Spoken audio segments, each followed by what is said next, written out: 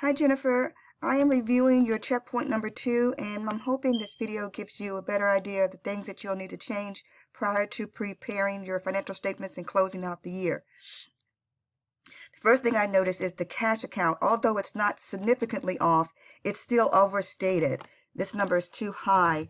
It may very well be because some entries that you may not have completely put on the T accounts in the previous folder. Also, I've noticed when I look at these, I have seen this number here looks a little bit small. It should be around $200. This number is too small. These changes will allow you to balance your unadjusted trial balance, which is why I'm bringing them to your attention, and thus give you a complete set of financial statements that are accurate. Also, this number here is a little low. It should be around $175. So if you could check these transactions against your trial balance, not significantly low, but it's enough to throw off your balance. I think about $50 difference here. That's too small. All in all, you did very, very well.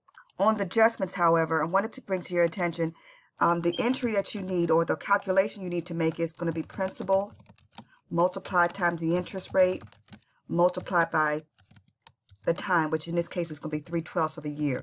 That will correct this amount here.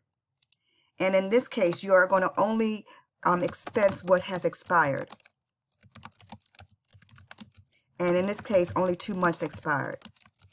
The other 10 months are still to be made. So you'll need to adjust this number. Is way too high. Only 2/12 of the 2,400, not all of it. The same here. These entries here, looks to me, should be the ending balance within the supplies, or what's on hand, is $1,100. You need to subtract that from your $18,000 to arrive at your adjusting entry.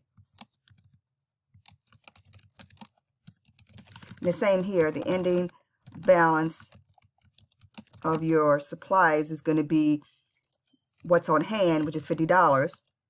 Subtract what you've already recorded, which is $600, equals your adjustment. Once you make those changes, transfer them over to your trial balance, or correct the numbers that are already there, and proceed forward. I think you have very few changes that need to be made.